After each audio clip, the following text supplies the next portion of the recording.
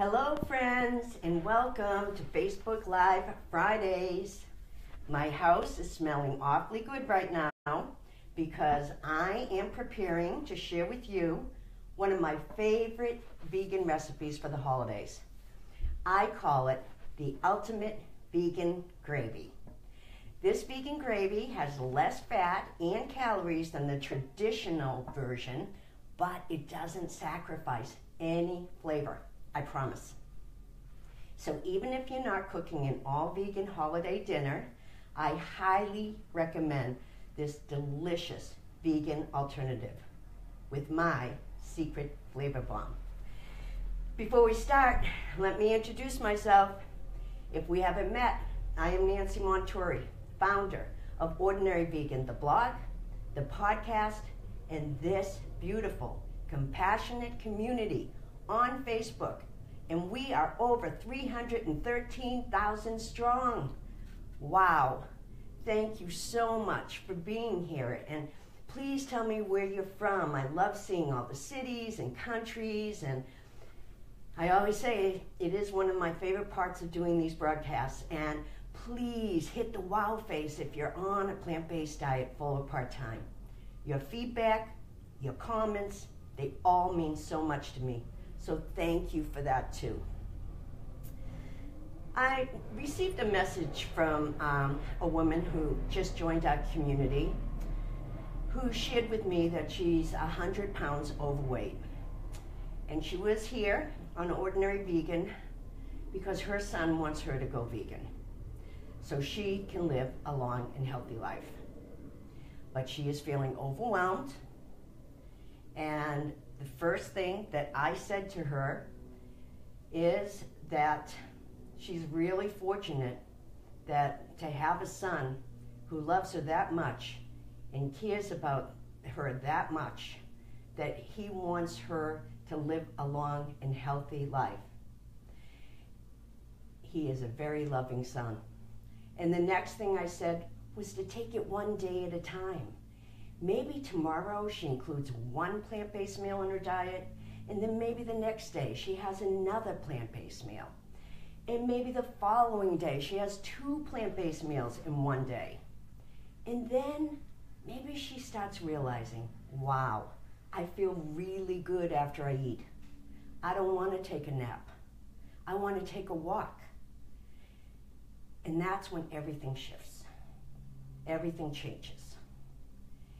And you feel good, not only about your diet, but about life in general, because you are extending compassion to the most important person in the world, and that's yourself. So if any of you are just starting out, take it slow so you don't get overwhelmed. I promise you eventually you will get there, and it will be life-changing. And so don't give up. Never give up. Now, let me show you what's going on, what I have going on here with my vegan gravy and my secret flavor bomb. In this large electric skillet, I've got a new prop. I've had this for, I don't know, 30 years or more. And I realized, wow, I can use this in my cooking show, in my Facebook Live. So I heated up about a half a cup of vegetable broth. I added 1 cup of chopped onions. Then I added 3 to 4 cups of chopped mushrooms. In any kind works. I used a combination of white, cremini, and portobello. Then I added a half teaspoon of salt, some fresh ground black pepper, and I sauteed that all together for about 5 minutes or until the veggies became soft. Next, I added 3 to 4 cloves of chopped garlic, and I sauteed that for another minute or 2. Next, I added poultry seasoning.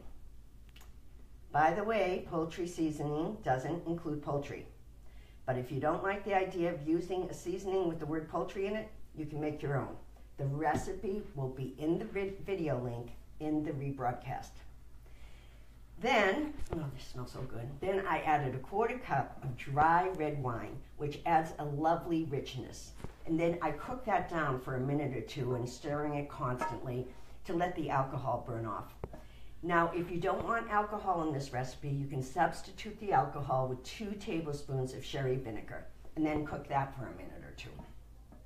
Then you add 3 cups of vegetable broth. Next, I added my fresh aromatics. 2 tablespoons of finely chopped fresh rosemary and 2 tablespoons of finely chopped fresh thyme. And this makes the dish very special. So please don't skip on the fresh herbs. Then you bring that to a boil, and I lowered it and simmered it for about 15 minutes. And if it gets too thick, you can add more veggie broth. Meanwhile, you make my secret flavor bomb. And all you do is take a small bowl and add 2 tablespoons of reduced sodium tamari, 3 tablespoons of nutritional yeast. Oh, the gardeners are here. And then, sorry about the background noise, and 2 tablespoons of flour. Now, you whisk that all together, and it forms a very thick, very, very thick paste. So let me keep whisking that a little bit. Now, you add this mixture to your saute pan. See? See how that's little thick little paste? You add that to your saute pan, and then you start whisking it in. Let's move this so we can get a good look at this. And see how now that's turning into like this beautiful, beautiful gravy. Gosh, this flavor bomb is like the best. Sorry for the noise. Don't want to leave any of that flavor bomb behind. So you just keep whisking it. And I'm going to give you a little look. I'm sure you can see it, but hopefully you can see it well. Okay. And then you do that, you whisk it until the paste dissolves, and you bring it to a boil for another minute, stirring constantly. Then I finish it off with some fresh sage leaves. Oh, so good. I'd say 2 to 3, but I used 4 because I am a big sage lover. And then maybe some more ground black pepper. Then you taste it and add more salt if you need it. It is so yummy. Let's put some of that over these mashed potatoes. Okay, who doesn't want that? Now, you have a couple of options here. If you prefer it thicker, you can thicken it with flour or cornstarch, 1 tablespoon of flour or cornstarch to 1 tablespoon of water, and make a paste and keep adding and whisking it into this beautiful broth until you have the exact thickness that you like. And you can take this and puree it into a very smooth gravy. But I like to leave it just as it is with these beautiful pieces of mushrooms. That's how I like it, and that's how everybody else seems to like it too. Thanks for joining me today, and please, even if you're watching in the rebroadcast, please tell me where you're from and hit the wow face if you're on a plant-based diet, full of part-time. I am always checking back, constantly, constantly, constantly.